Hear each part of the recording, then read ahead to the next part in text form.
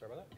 Okay, so just wanted to give a quick overview of sort of what's happened in the last year, and then sort of set the stage for the rest of the talks. One of the things that we felt last year was that we just sort of dove into all of the presentations, and we didn't provide a lot of context about what was happening in the project, and so we thought it was possibly a little confusing to people when we got into it. So this is an attempt to just bring everybody up to speed on what the major major topics are going to be today. So some of the highlights from this year, Ben had already mentioned that we moved to the Linux Foundation, and I think one of the greatest benefits will be hopefully less spam on the OVS dev mailing list, which has been a constant source of pain for us. We did 2 releases of Open vSwitch, 2.5 and 2.6.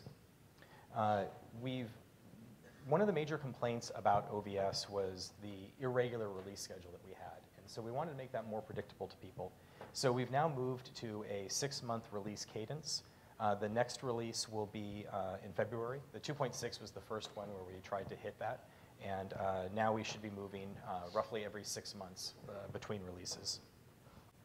And one of the biggest things that we're excited about is this OVN project, which I'll get into in a little bit. And we had our initial release as part of 2.6. So in every OVS release, we improve the capabilities of OpenFlow, the OpenFlow support. So I won't get into all of those details, but I think we have support for the 2.5 version now. And there are always little optional features that we continue to add for each release. For version 2.5, the main feature there was introducing the connection tracker. That was a major source of pain for people who wanted to do stateful firewalling using Open vSwitch. So like, for example, in the OpenStack project, people would redirect to a different namespace that was running IP tables so that they could do enforcement, and it was kind of a mess and it was slow. There were also ways that you could make Open vSwitch program its own flows, but that was very slow, and it wasn't very good security. And so with the connection tracking, what we did was we found a way to use OpenFlow to define stateful rules in a protocol that doesn't usually support stateful things. And we leveraged the use of the connection tracker in Linux kernel. And so the initial release as part of 2.5 was just worked for the Linux kernel. In 2.6, we've started adding basic support for the other datapaths, and that will continue to improve. Won't go through all of the list, but another thing that was a pretty big performance improvement was for the DPDK port, support for multi-queue and vhost. 2.6, as I mentioned, we introduced OVN, and another big feature sort of similar to the connection tracking was support for NAT that we added to, that had support for the Linux datapath. And similar to the connection tracking, I think we'll start seeing that come to the other datapaths too as time goes on. So OVN, there'll be quite a few talks on OVN today. There were, as you know, the oven mitts that were given out as the speaker gifts. This oven theme that we have. So OVN is a project where we bring virtual networking to OVS. So Open vSwitch has always been a project where you could build things. It didn't actually provide like a distributed virtual switch or virtual networking. It provided the components so that you could build that. And then you needed to have a controller that would then create that sort of thing. And with OVN, what we're doing is that we're providing that ability as part of the Open vSwitch project. Now we keep that in a separate directory, so we're not really cheating, we're not modifying OVS to support OVN, but we are co-developing them so that the code exists in a separate directory and it makes use of OVS. And so OVN is being developed in the same way that Open vSwitch was. All the development happens on the OVS dev mailing list. It's the same core contributors are working on both projects. Because we moved to Linux Foundation, it's also a Linux collaborative project. We, similar to the user space code in OVS, we're using an Apache license for that. And the Newton release, which was the newest OpenStack release, has support for OVN. And so there seems to be quite a bit of interest in the OpenStack community for Oven.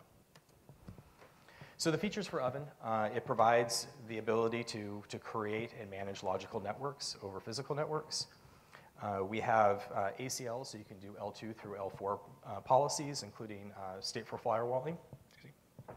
We have distributed routing for IPv4 and IPv6. We use all of the tricks that we know of to make this as fast as possible. So rather than going through a full like Linux IP stack, we calculate the routes what should happen to a routes, and so everything happens in the fast path and is very fast as opposed to doing full route processing. And Ben will get into, in the next talk, some of the benefits of caching and how OVS can make use of that. Has support for NAT, load balancing, and DHCP. Works for Linux, DPDK, and Hyper-V. We have support for L2 and L3 gateways. And one of the key things is that Oven isn't really a system in itself. It's meant to provide virtual networking, but it needs something else to do the management. And so we have hooks for a bunch of different platforms, or we've done the support for a number of different platforms to work with Oven. So there's the OpenStack work that's being done with, that's part of the Newton release. We also have Kubernetes and Docker, Mesos, and Overt support as well. This is future work that we need to do for Oven. Central to the design of Oven is database, and so we have a central database that is used to manage all of the state. The clustering is, right now it's a single database. We recognize that as something that needs to be improved, so we're looking at adding raft support to the database. And scaling is very important to the OVN project. Right now we've tested it at the low thousands. We'd like to get to 10,000 virtual ports that are supported, and so we're starting to go through and look at improving that performance. We're looking at where the bottlenecks are in OVN. Service function chaining is something that I think will be important as we want to start introducing additional services like firewall and load balancing into OVN. So there'll be a talk later today that talks about how to introduce service function chaining.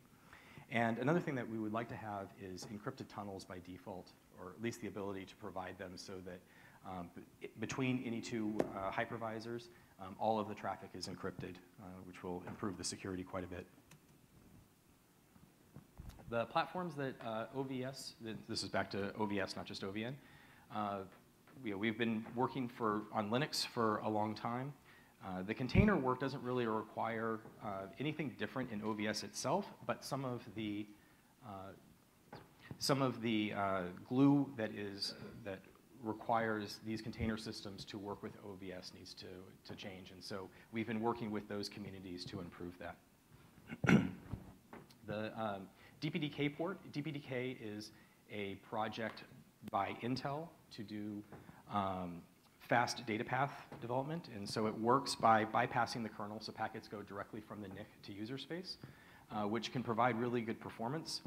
One of the negatives of that is that you do bypass the kernel, so if you want to use any of the kernel components like QoS or the connection tracker, you need to re-implement those.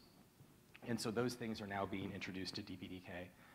But there'll be quite a few talks on DPDK today and tomorrow.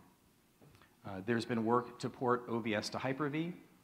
The Hyper-V is the Windows hypervisor support, and we're working also on a Windows port as well, and there'll be a talk about the Hyper-V support. And on all of these systems, as I mentioned, some of the pieces that we make use of in the kernel datapath, we're having to re-implement them in like Hyper-V, DPDK, and the user space datapath, and that work is being done. But one of the things that we're looking at is BPF, and that will be the first subject after the break that we're going to go into, which is a pretty exciting development where in the datapath, so on the Linux kernel or in the DPDK user space, you have basically an interpreter similar to the JVM, and at runtime you can insert new code and new capabilities, and that provides a lot of promise for improving the portability. So hopefully we could, in an ideal world, we'll be able to just write the datapath code once in BPF and then insert that run the same code on all those different platforms. And Thomas Graf is going to get into quite a bit of detail on how that will work. And that's it. If there are any questions, I think we probably just have time for one or two.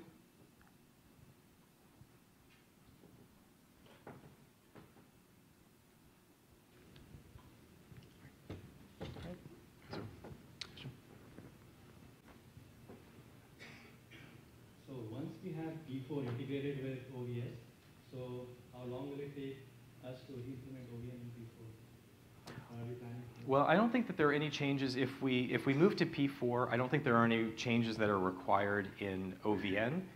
It'll just be a matter of, I think that, and Ben could talk more about this, but I think the plan is that if we implement P4, it's really about implementing the parser and the, changing the forwarding plane. And that will just sort of be a transition, and that should be invisible to all of the layers above it. That's right. P4 provides extensions to OpenVSwitch and doesn't disable any functionality. So what I meant was the pipeline itself, like the ACL lookup, routing, and all that stuff which we specify. That could all be rewritten in P4, no? It could be re-implemented in P4. So far, I don't know of a reason to do that because the basic features we need for logical routing and switching and so on are available in OpenFlow and OpenVSwitch already. Probably there are additional features that P4 support might benefit OVN.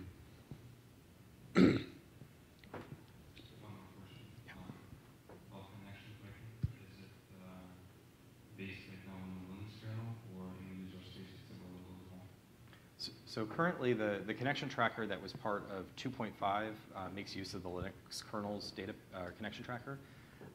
It's been re-implemented for DPK and Hyper-V, but that port isn't complete. So, for example, it doesn't do IP fragment reassembly, but all of that work will come, and ALGs for things like FTP. Those aren't implemented yet in those other data paths, but the goal is that we'll have support for those as well.